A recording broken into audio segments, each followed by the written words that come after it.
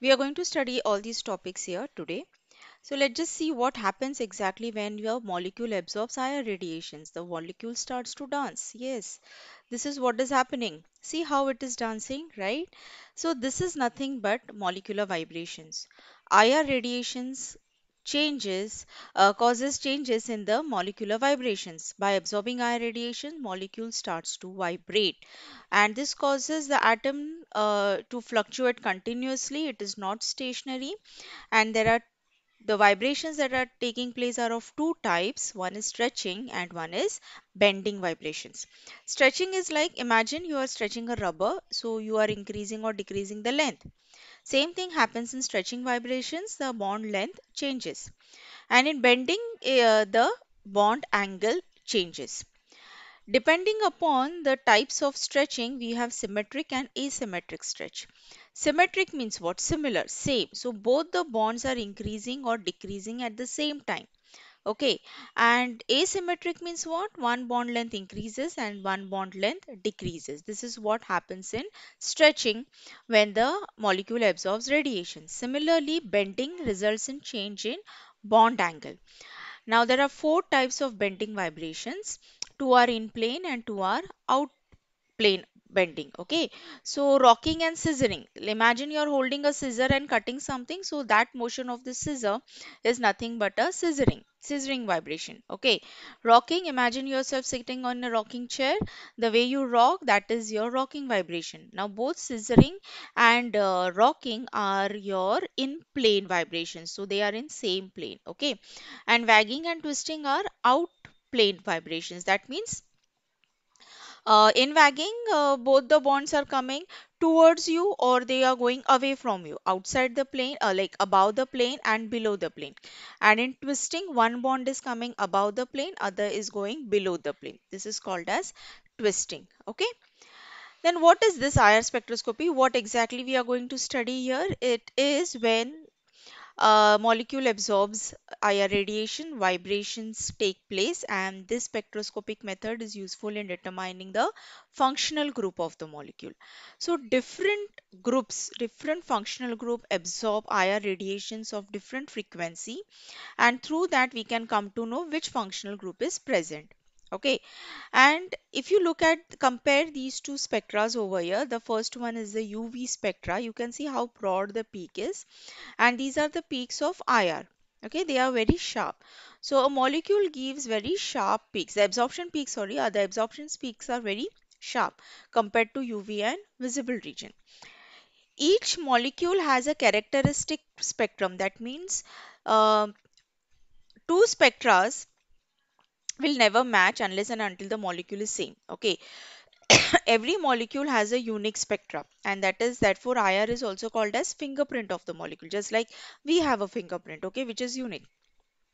And uh, we can identify the molecule, we can identify the group by comparing its absorption peak to the data bank of the spectrum.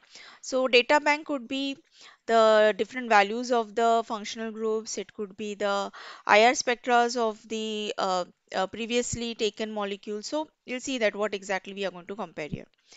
Applications, just like other spectroscopic techniques, we can use this for structural determination. For structural determination, we can use it for both organic, inorganic. We can use it for studying the course of reaction, whether the reaction is complete or not, purity of the sample, okay, and most importantly, functional group.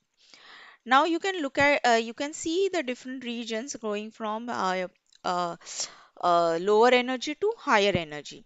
IR radiations are having lower energy than UV radiations, and therefore they cannot cause changes that are given by UV.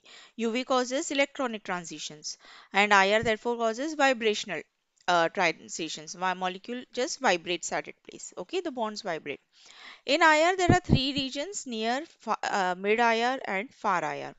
And the region that we generally use for studying is this mid IR region, which uh, is from 400 centimeter inverse to 4000 centimeter inverse. And here the measurements are taken as wave number. So the wavelength is expressed in terms of wave number. So whatever centimeter inverse that we are looking over here is nothing but the wave number. Okay, far IR region is from 0 to 400, which is closer to microwave, and the near IR is this 4000 to 1 it's 12,500. Okay, then which molecules will absorb IR radiations? Okay, it's not like that all molecules will give you IR spectra. So the molecules which will result in dipole moment change during the vibration are IR active. So according to selection rule, vibrations are only IR active, or they will show the absorption spectra, they will absorb IR radiations if the molecular dipole moment changes during the vibration. So after absorbing the IR radiation, the vibrations take place, and if the vibrations are causing any change in the dipole moment, we say that they are IR active. Okay, let's understand with the help of examples. Four examples I've given over here. Let's start with the middle one. If you look at these two molecules, these are quite symmetrical. Okay, this is a homo atomic molecule. Okay, a diatomic molecule, two atoms are same, and this is polyatomic molecule. Different molecules, different atoms are there, but both, what is common in both? Both are symmetrical. So if both are symmetrical, there is no dipole moment. Now, if there is no dipole moment, no absorption, its IR inactive. Here it is unsymmetrical, so there is no question of not absorbing, because it will always have a permanent dipole moment and it will be IR active. Now, if you look at this, even though it is polyatomic, it's diatomic with different atoms in it, it has no dipole moment because both the it's linear, and it's like same side pulled with the same side. So CO2 has no dipole moment, but the dipole moment can be induced due to asymmetric or antisymmetric displacement, and that is why it becomes IR active. So, what are the conditions? If it's a homopolar diatomic molecule like N2Cl2H2, which do not have any dipole moment, they are IR inactive, they don't absorb IR radiation. If molecules have different atoms, but even if dipole moment is not present in the beginning, but it can be induced due to antisymmetric displacement of the center of the charge, then it can absorb IR radiation. We'll see how this displacement takes place. And if the molecule is already unsymmetrical, then dipole moment is already present and you get very good absorption bands. So only those vibration which result in unsymmetrical charge distribution cause absorption of radiation. These vibrations should result in temporary change in dipole moment. It's not necessary that the molecule should have a permanent dipole moment. There must be a temporary change of dipole moment. So these are your selection rules. Okay. Now coming to the number of vibrations and one example of CO2 that I just spoke about. The number of vibrations are given by these formulas. For linear it is 3n minus 5, and for non-linear it is 3n minus 6. Like for example H2O, which is a non-linear molecule. So applying this formula you get the answer as 3, indicating that it has 3 vibrations or 3 degrees of freedom. CO2 is a linear molecule. Now, if it is a linear molecule, when you apply this formula, this is the answer that you get 4. So if it has 4, it should have 4 modes of vibration. But if you look at the values in the IR spectra, you are getting only 2 peaks. One is at 2350 and one is at 666. So what's the reason for that?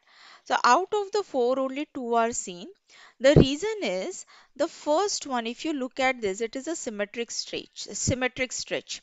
Okay, so if it's a symmetric stretch, it has no dipole change and therefore it is inactive. So this will not show any absorption band.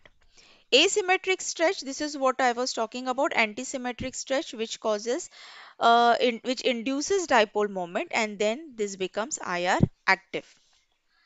These two vibrations, they are degenerate, that means they are having same energy. Because they are having same energy, they will show you only one band, right? That is why we get only 2 peaks in the IR. So CO2, initially there was no dipole moment, but it was induced because of antisymmetric stretch, and hence it becomes IR active. Okay. And this is what is degrees of freedom. If you have n number of atoms, there are total 3m degrees of freedom, giving you different translation and rotational vibrations. Okay. Now, IR spectroscopy, as we studied, is based on vibrational excitation of molecule. Now, this is example of H2O molecule. If you look at the frequencies, when different frequencies are absorbed, look at the change in the vibration. So, a same molecule can absorb different frequencies and it can show different vibrations at the same time. Okay, so energy of infrared is not enough. As I told you, it is not enough to cause electronic excitation, only it causes vibrational excitation.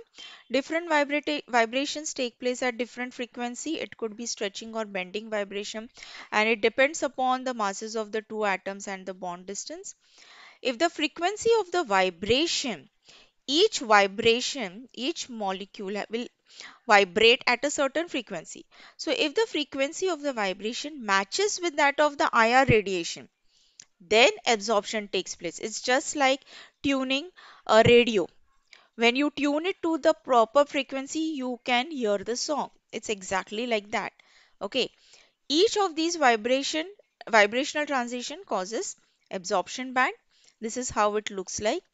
When molecule comes down to ground state, it gives out energy is given out as heat. Y-axis is percentage transmittance. X-axis is a wave number. Okay, so wave number, frequency, energy decreases from left to right. Wherever a peak occurs, it is reported as reciprocal of centimeter or wave number. It is centimeter inverse. Each peak indicates characteristic functional group. This is what a typical IR spectrum looks like, and we can divide it into four regions: single bond region, triple bond, double bond, fingerprint region. Single bond region is from 2500 to 4000, showing all the single bonds OH, NH, CH. The triple bond, obviously C triple bond and C triple bond C, from 2000 to 2500. Double bond region will have C double bond C, C double bond O, C double bond N, and the fingerprint region is a unique region stretching from 600 to 1500 centimeter inverse, and we cannot easily diagnose which bands are this, but it's a very important region in the IR spectroscopy. So fingerprint region is exactly like our fingerprint. So my fingerprint will never match with anyone else. Similarly, our fingerprints are unique. Nobody's fingerprint matches with other person. So each one of us are unique. Similarly, the molecules are unique because the IR spectrum of one molecule will never match with another molecule. So two different molecules will never have same IR spectrum.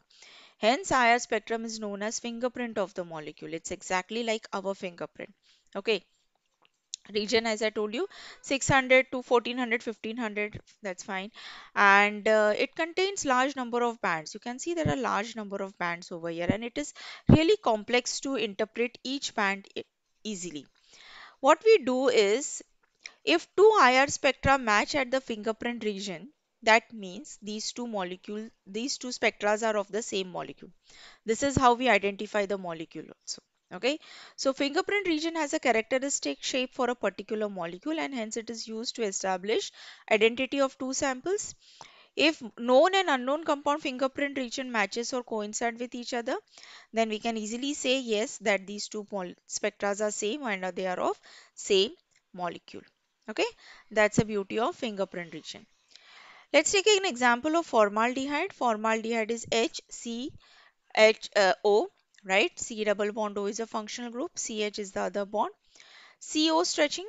Now each functional group has a certain values that we're going to study. So CO values are generally observed from 1690 to 1750, 1720, somewhere around there. So you can see a 6 CO band over here. Okay, and there's one more at 1400, that is for CH. Okay, this value is not same for all the molecules. Like you will say that for all the molecules having CO, I should get only 1700. No, The values of these peaks depend upon the environment, what exactly it is attached to, which functional group, how rigid, what is the stereochemistry, which functional group, which other group is attached to this functional group. So there are a lot of factors. Okay. Higher value indicates large dipole change. Okay, and the fingerprint region, as I told you, it is over here and it has own characteristic fingerprint. If you match, it's great. If it doesn't match, that means it is a different molecule. So some important IR values I have written over here. Most of the time we need these values for interpretation of spectra or solving numericals on spectroscopic. So you will have to literally learn these values. Fingerprint region values are not generally useful because it's a complex region and difficult to interpret. However, we can identify certain substitution on benzene ring, ortho meta para. We can find that. Okay. Then these are all the values, and using these values we can find out the structure. For example, let's take one example. Let's take the first one. You can see there is a peak at 1705. So once you know that there is a peak at 1705, you will look at the chart, find out where is 1705. Okay, this is a strong sharp peak and it is for CO. So what is our conclusion? That this peak is of CO. Similarly, there is a peak at around somewhere around 3000. So let's see where what is there at 3000. So at 3000 over here, where is 3000? Okay, 3000 is over here in this range. So what is it? OH. That means this has C double bond O OH functional group. Okay, carboxylic acid OH is having a peak at around 2500 to 3500, and alcoholic OH can have a peak at around 3400 to 600. That is a very broad peak actually. Okay, so this is how we interpret the structure. Other spectroscopic techniques are also used to determine the structure if we are identifying structure of a new molecule. And if it is a known molecule, then we just compare it with the database in the library of the IR spectras, and we just match the spectras with the two, match the fingerprint region, and we get our structure. If it's in research, we have to take help of other spectroscopic techniques and then we identify the structure. So that is what we are going to do in the next videos where we are going to solve numericals on spectroscopy. Thank you.